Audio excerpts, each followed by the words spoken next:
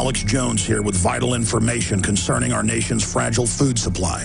Folks, there are some truly dangerous trends forming, and I think it's important for my listeners to do three things right away. Number one, study the past. History really does repeat itself. Number two, learn to spot the dangerous food shortage trends. Number three, take decisive action. A perfect storm is brewing for a global food crisis. That's why I'm telling everyone to read the new book, Rising Prices, Empty Shelves. Warning signs that trigger the deadliest famines in history. Don't get caught unprepared when the crisis hits.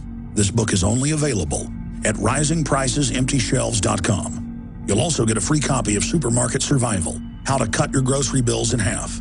Again, that website is risingpricesemptyshelves.com. That's risingpricesemptyshelves.com. Hi, folks. This is Alex Jones. I'm looking for people that have the wisdom to spot savings, opportunity, and recognize risk. Saving means to make money. The Cal-Ben Pure Soap Company can save you thousands of dollars and give you good old-fashioned real soaps that are triple concentrated and twice as good as what you're using now. Soaps made from vegetable and coconut oils that contain no useless dyes, perfumes, deodorants, or antibacterials. Your risk is the hundreds of hazardous toxic detergents that give you rashes, itching sores, and deteriorating clothing called lint. If you want something better, if you want something you've never had before, you have to do something you've never done before. Getting a free catalog is easy by calling 800-340-7091 or see Cal-Ben on the web at 5starsoap.com. Take charge of your health now by calling 800-340-7091 or see Cal-Ben on the web at 5starsoap.com.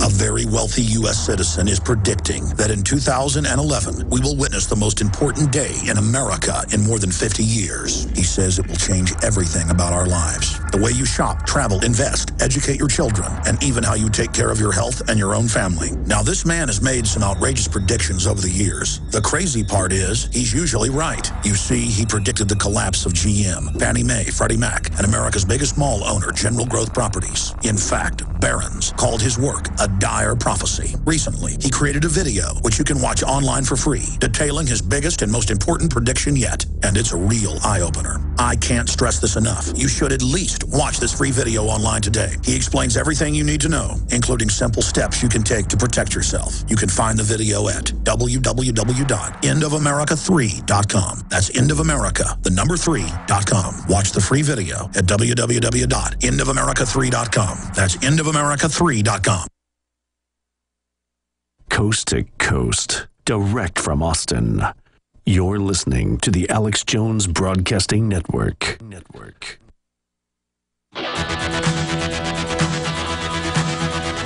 Live from Austin, Texas, broadcasting worldwide, it's Alex Jones.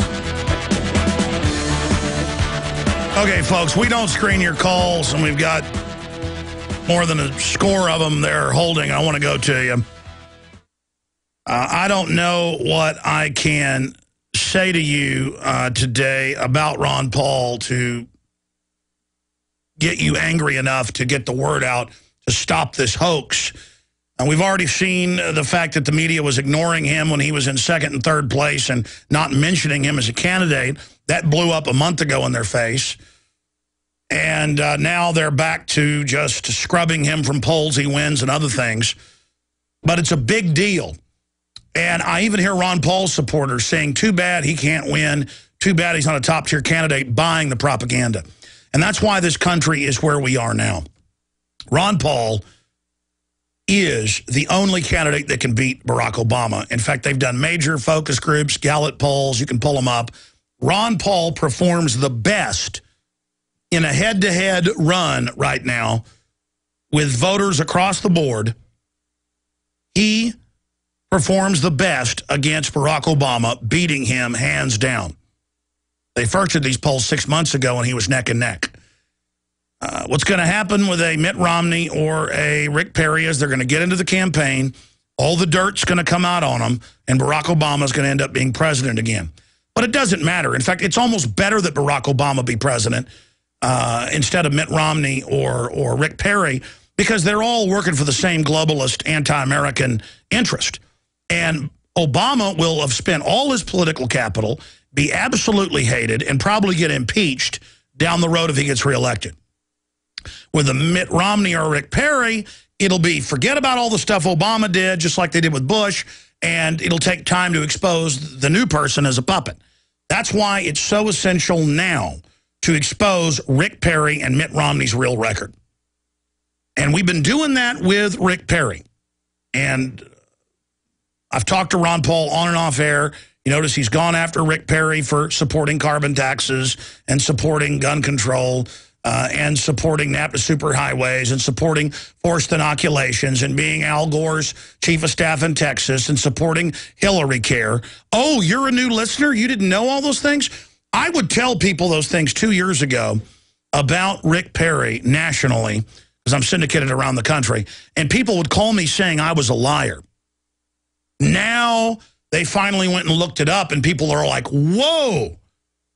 Well, let's move on from Rick Perry for a moment. Mitt Romney supports and is praised by Al Gore for supporting carbon taxes that will end industry as we know it in this country.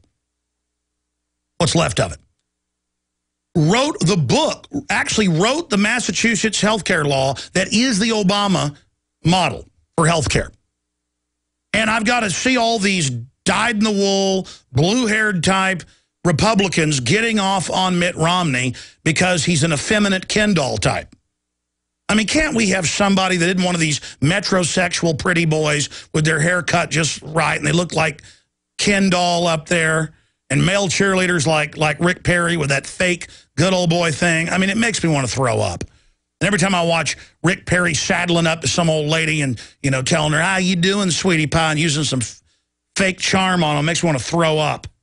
So let's go ahead and play this clip. This is Ron Paul in the last debate being asked, who's your running mate going to be?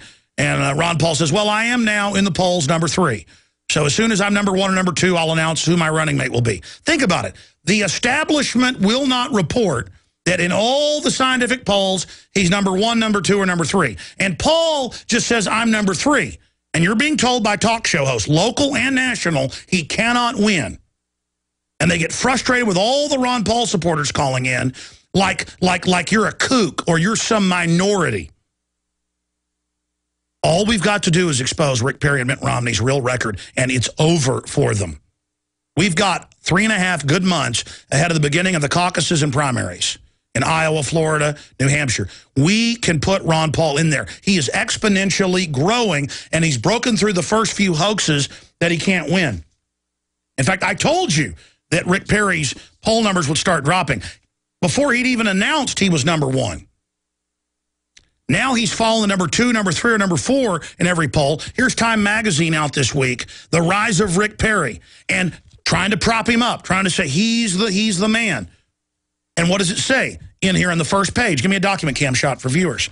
It says, if he can deal with the Tea Party, if he can win them over because they don't think he's real, he can win. You see? He's got to become Ron Paul to win. Aggie Yell leader, that means cheerleader, Texas governor, one-time Democrat. Since launching his campaign for president, Rick Perry has turned the Republican Party upside down. Can he win over the Tea Party without making independent voters cringe? As if the Tea Party's unpopular. The ideas of liberty and freedom and Second Amendment and private property rights, those are extremely popular ideas. But the controlled media says, oh, you're white if you're in the Tea Party. Automatically trying to say if you're black or Hispanic or Asian, you can't be for freedom. It's always about dividing everybody. So here's Rick Perry. Now, what's happened to Rick Perry? I'll show you this article. Herman Cain wins Florida straw poll in stunning victory. Rick Perry in deep trouble. You know, as slick talking as Alan West is, you notice he went ahead and voted for the spending increase, even though he promised he wouldn't. Same thing with Herman Cain. Pro-Patriot Act, formerly worked for the Federal Reserve, pro-torture, pro-national sales tax. And by the way, now he's announced they're going to keep the income tax as well. It was always the plan to bring in a sales tax or a consumption tax, a VAT tax. That's what the big central banks want. They're not going to get rid of the income tax. They're going to change the name of it. You're not going to get rid of the income tax and get a sales tax. You're going to get both. And I told you that 15 years ago. It's always been the central bank's plan. It's what they're demanding right now in Europe. But again, why did folks vote for Herman Cain? He spent the last 2 years there before he even announced his campaign, basically campaigning there. So he won. Rick Perry didn't win. And what do they say? Herman Cain wins Florida straw poll in stunning victory. Rick Perry in deep trouble. And I agree with the Miami Herald.